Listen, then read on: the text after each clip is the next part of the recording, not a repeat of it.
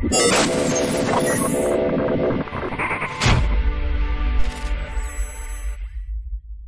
guys, I'm on a beach. I'm not on a beach very much, but this is my extended family.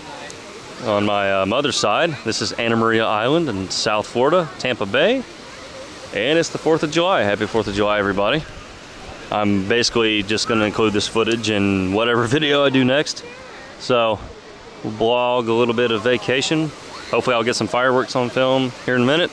There's Landon and Julie. There's little Parks. Bunch of family. Big family of fishermen. So, we will get back with y'all after a bit. Got some professional fireworks set up here. So, hopefully we'll be able to see these pretty good from where we're at. And I'm delighted to be here with you. And I just wanted to share a thought that I had. As I was walking down the beach with Robert Peacock there. I call him Bobby. Some people call him Robert. I call him Bobby. It looks like it's really bright out here, but it's not. Yeah. Boom. We're going live on YouTube.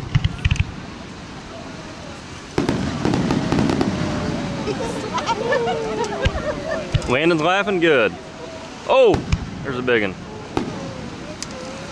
It's already better than last year. Alright guys, so quick little tour of the beach house. Well, here's the driveway. We have a golf cart, and you basically just drive this around everywhere because the island's pretty small. So we've been renting this house every year since 2007. So we have like this little hallway that comes out. And this is pretty cool. That's totally a diaper on the floor. But this is like a separate room. It used to be a garage. So we have Landon's pack and play and a very messy beach room. But this is great. It has everything you need. A bed, a bathroom, all out in the open here in the same room. And back here is the pool and the backyard. Lots of things going on. Big screened-in porch, hammock, outdoor shower, botanical gardens in the back, and then obviously the beach house. So, yeah, there's Landon and Julie. My mom's in there, and yeah, this is where we hang out. And so everyone here is family, tons of family. Family up here, that's my grandmother up there, Mimi Kay, Aunt Kathy. Wave to the world's worst fishing people, yeah. Yeah. This guy right here can catch an alligator. Tell Mimi Kay that we have a golf He cart. is a Lake Itstapoga machine right there. Well, this is our final night. I'm sure y'all are tired of my little blog here. This isn't a blog channel. It's a bait channel, fishing channel. But this is where I come every year. My family's been coming to this beach since before the turn of the century. So the island used to be completely uninhabited, and you had to take a ferry to get out here. Nowadays, we just drive across a bridge. But yeah, this is Anna Maria Island. It's in Tampa Bay, Florida, and half my family's from here, so this is it. It's a wonderful place. Hey guys, welcome back to the World's Worst Fishing. I'm Chris Jones, and today we're doing a sort of requested popular colors. So I put out a little question last night on the YouTube channel on the community tab and said, hey, throw me some ideas for my next video. And one that I saw that really kind of popped out at me was Love Bug. So it's a missile baits color, and missile baits has incredible colors, incredible baits. The D-Bomb is one of the best baits ever. And Love Bug is kind of like a red and June Bug laminate. So we kind of have a red side here with a kind of black gray June Bug with small green flake. So what we're going to do is we're going to use some dead-on plastic swim bait blend here. We're going to take some black grape colorant for our June Bug side, some MF non-bleed red, because I don't want the red to bleed into the purple side, and then some .015 green flake, which is the small size flake, and we're going to do a 2-color laminate into our grass grenade mold. It's our stinger mold. Well, it's called the stinger mold, but it's our creature bait. We call it the grass grenade here. And so that's what we're gonna do. We're gonna make a nice little handful of those, and we're gonna try to lock this color in. I've never made it. I've never even seen it till today, actually, when I looked it up. So that's what we're gonna try to do. Feels good to be back. I went out of town for about a week, and I put up a video on the 4th of July, which, happy 4th. I hope everybody had a good 4th of July. That video had been already previously filmed. So I haven't even been out here in like almost 2 weeks. So feels good to be back, feels good to be home, and we're gonna see if we can make this color. All right, so these are both 3/4 cups measured out, but these are smaller cups. So if I had measured out 1 cup of plastisol or 3/4 cup of plastisol in this cup, it takes longer to cook that plastic in this cup than the same amount in this cup. You know, just the mass of the cup and everything. So whenever I'm doing small amounts, I like to use these little cups because they cook quicker. So both of those combined only need about 5 minutes to do both of them. And that's without stopping and stirring. That's just completely cold to cooked, and then we'll be ready to go. All right, gonna add some black grape here. This is LureWorks black grape. But I'm not gonna do too much. All right. So we're gonna stir that in. I don't want it to be too thick, and I don't want it to be too dark, because if I look at the picture that I have, it looks like the two sides do a really good job of laminating. They blend really nicely. So I don't think that one is supposed to necessarily overpower the other. I don't think. So we're gonna add a little bit of that red. Okay, get that going. Let's see. And I might need to add a little bit of orange to that red. Sorry, I've got shadows going all over the place here. Yeah, I might orange it up slightly. So we're gonna do 2 drops of dead on orange because it's very, very thick stuff. And we're just gonna orange it up just slightly. Perfect.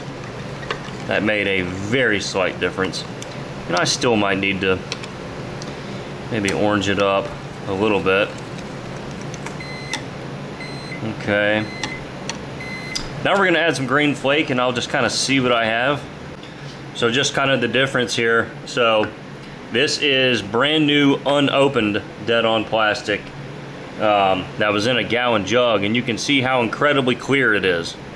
You can basically see through that cup. And if you'll rewind the video to when I had these 2 cups laid out here, you can definitely tell that they were not as clear, and that's the kind of long-term effect of moisture that gets in your plastic buckets. It's so hard to keep things sealed up in a non-climate control environment. So, you know, even though the plastic still doesn't bubble and it's you know, doesn't burn, you know, moisture can can still mess up your plastic, you know, because what happens is you'll get that kind of layer of bubbles, right? Something like that. But because of all the moisture, it clouds up your plastic a little bit. So, you know, if you're working in a garage like I do, or a non-climate control environment, you know, really do your best to try to seal up your plastic after each use, and your pigments. You know, you'll notice that these started getting bubbles in them after I added the pigment. And some of that's from stirring, but a lot of it's from moisture that gets in your actual pigment containers. So, you know, it's just part of the struggle of working in an open environment. But, you know, you can see, you can get plastic that's clear as gin right out of the container, but, you know, long time exposure to moisture, even in small increments, can, you know, eventually kind of off color your plastic. It won't be quite as clear. So it's a shame, because this stuff is super clear, but just part of it, I guess. All right, it definitely has a little bit of small green flake, not too much though. I'm not loading it up as much as I would June bug. So we're just gonna do maybe 1 scoop each and see what that does. Now if I were making June bug, I would do 3 scoops, or about the equivalent of 3 scoops. I would use different sizes, but for this we're just gonna do 1 size. Okay, it's not looking too bad. If anything, you could probably actually use less green flake. So you know, it's kind of interesting. You're kind of making red bug and June bug and laminating them. So it's actually kind of, on the surface, it's a rather simple color idea, but it looks really, really cool. So I'm on a couple of Facebook groups for making soft plastic baits, and a couple guys go live on there pretty often. This is Ken Mitchell. He runs another YouTube channel called Kenco Fishing, Kenco Fishing. He has some good bait videos on there, but you know, every once in a while I like to tune into the live videos and see what other bait makers are up to. Keeps me honest, and you know, you learn tips and get good advice along the way.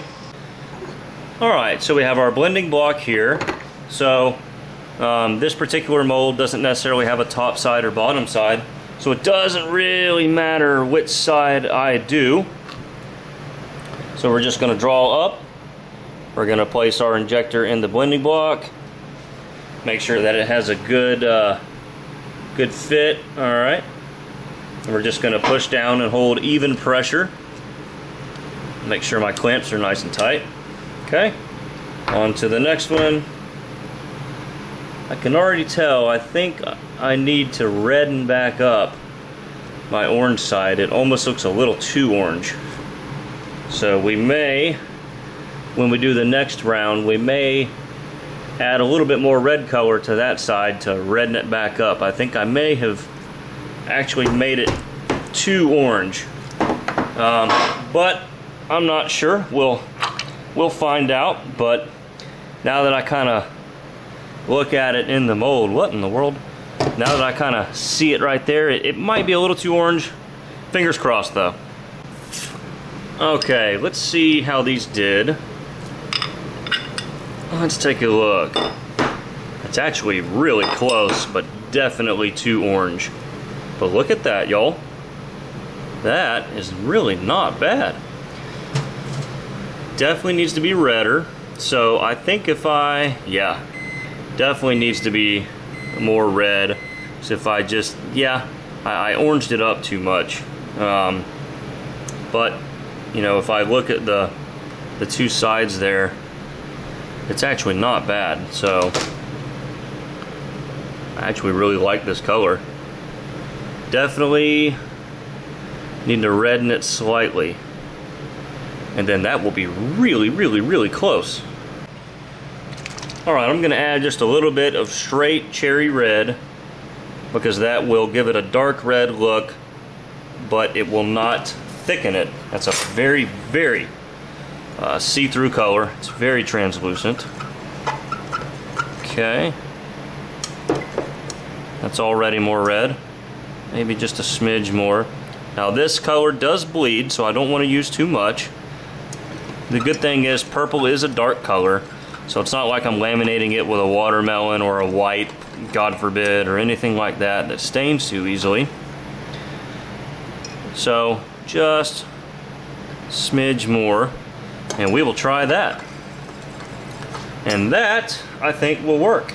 So we're going to, that might need a 20 seconds or so in the microwave. Stand by. Alright, so we have our cups in the cup angle, so we're just gonna kind of rotate them to get that glitter stirred back in a little bit. Okay, looking good. Make sure and put our left-handed glove on, bring the molds over. Okay, and we're ready to shoot. So I'm gonna draw up as much as we can. Alright, here we go. Round 2. Checked, hold a little bit of pressure. Alright, move on. Checked. Hold a little bit of pressure. Okay. Just want to get through these quickly. I ran out of plastic on that one. Oh my God, people. Effing amateur hour. Dadgummit. Alright, we're gonna try to use the last of what we have to try and squeak out this last mold. I don't know if I have enough. I didn't before, so we'll just see if we have enough this time. I mean, that was absolutely every bit of leftover that I had. And I think we may have gotten it. We got it. And that is where this angle cup holder really saves the day. Drum roll!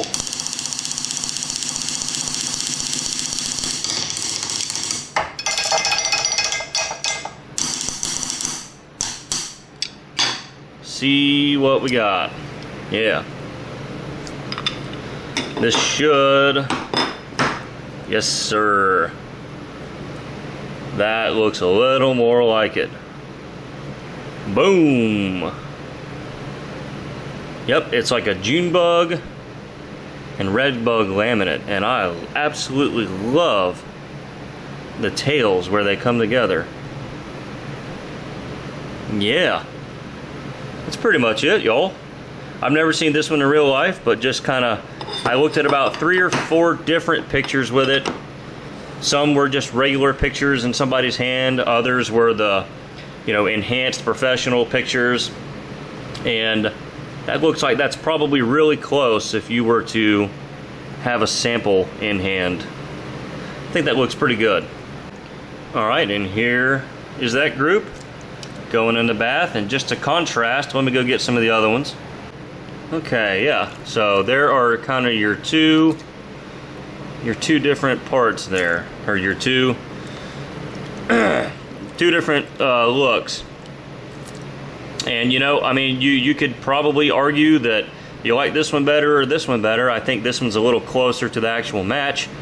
In all reality, it's probably right in the middle. Who knows? But yeah, I think those all look pretty good. What do y'all think? Well, there's another look at the 2 different ones there. So we have the orange, the first run over here on the right, second run on the left. Let me know which ones you guys like best. I tell you, they're both absolutely killer. I think this one's a little closer to what I'm seeing in the picture, but you give me this one and I'm not complaining. Alright guys, well that's going to wrap this video up. Thank you so much for watching the video. Like I said, shoot me a comment down below. Let me know which one you liked. If you like the one that's a little more orange or the one that's a little more red. Either way, that's definitely in the ballpark of Love Bug. It's a really cool color, so you know, you could probably tweak it a little more and lock it down. Again, like most of my videos, this is my first attempt and or my first attempt of the day. I don't like practice ahead of time during the day, even if it's a color I've never done. But yeah, I think it's a really cool color. Let me know what you think, and again, thank you guys so much for watching. Your support helps keep the channel going, so please like and subscribe, show it to your friends, and we'll keep rolling out the content. So thank you so much for watching. We'll see you next time.